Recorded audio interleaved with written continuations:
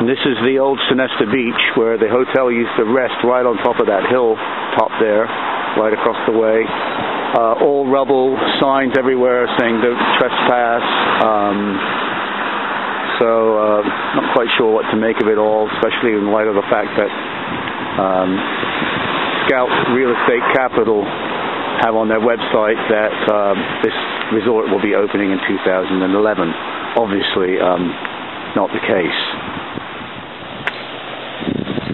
This is the fencing all along by the reefs that borders the what was the old Sonesta Beach. And I'm going to sneak through a hole in the fence and take a couple pictures of the old site.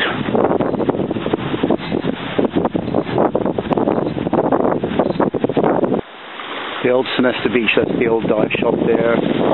This is the main little lagoon where they used to keep their dive boat, and their main beach, their southwest facing beach. Very beautiful little cove. As you can see, it's all completely dilapidated. And up ahead is the actual what remains of the demolition of the hotel. We'll get a little closer. We're getting towards the end of the beach, and what we're looking at that hillside, which is all completely rubble and all imploded, is where the actual hotel used to sit. And you can see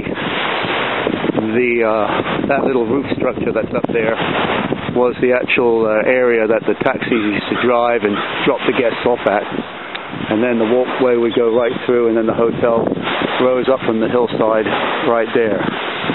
But as you can see, this is a complete wreck of a site, and premium site for development. There's no doubt about it. This is a premium site for development in Bermuda. They had a water park over there. Never really got off the ground. And once more, nice view of the Sonesta site.